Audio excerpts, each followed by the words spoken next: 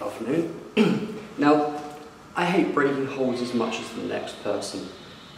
You know, my idea of torture is someone getting an old pusher hold and then seeing it be snapped on the wall. So, in the interest of science, we've been conducting some testing over here at Climbing Hold Review, and we've torqued up a box of holds which I have down on the floor up to 20 foot-pounds of torque. Now, most people, on average, can torque up with a normal T-wrench a climbing hold up to around 15 to 18. We took a lot of holds up to 20, we took them all to 15, we took them all to 20.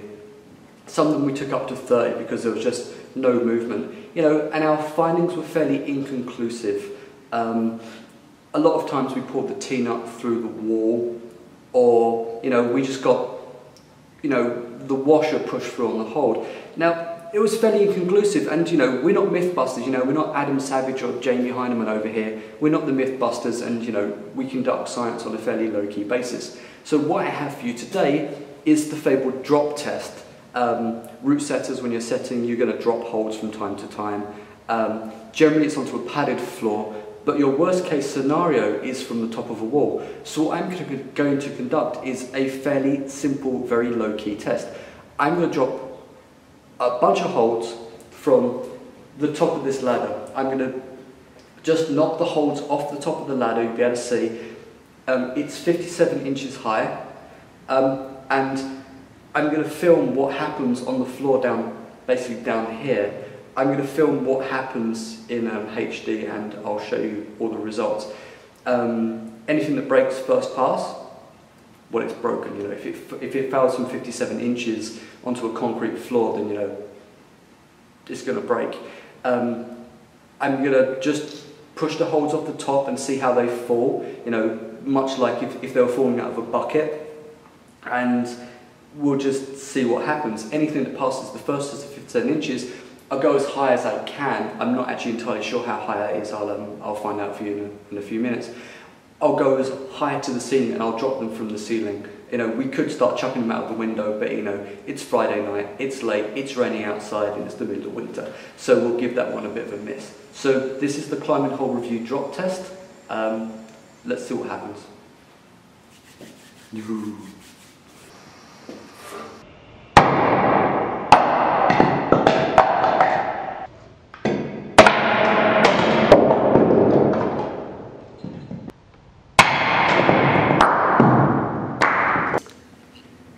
Snap clean in two.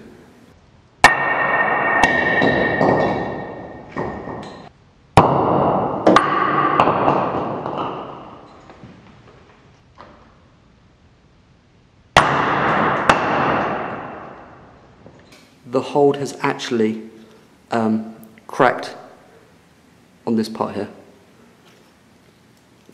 No, give me a sec. Yeah. We've got a crack across this area here, all the way across, all the way through the back.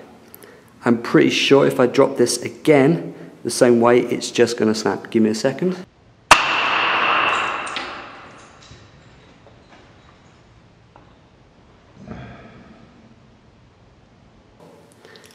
And I can probably, give me a second. Yep. I can actually snap it now, and you can see the inside of the hold.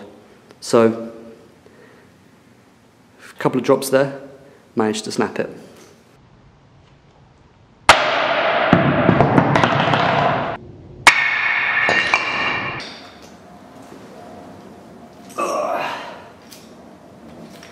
That's actually broken,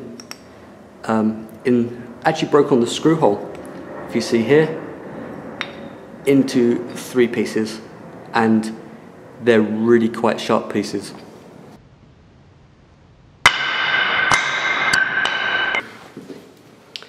It chipped, nothing that can't actually be repaired. It's actually quite a smooth break, to be honest. We'll go for a higher drop later on.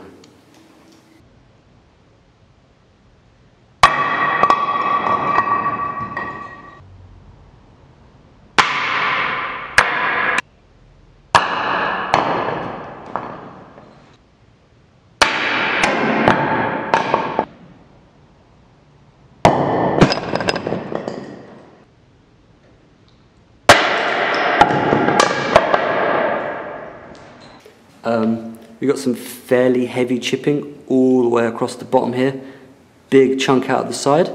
Structurally, it's still intact and you can still climb on it. It hasn't actually affected the climbing surface, but there's chips of stuff all over the floor.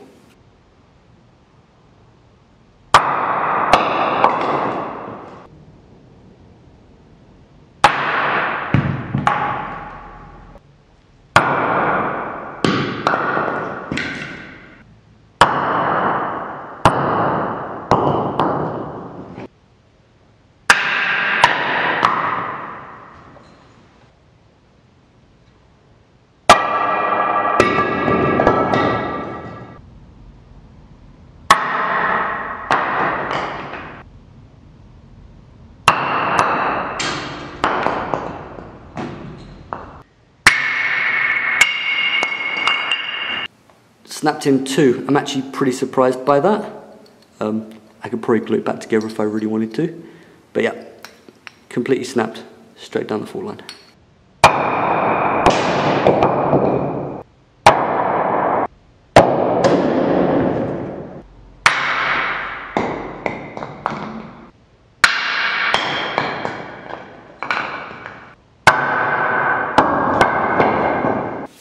So, 57 inches is a fairly decisive height.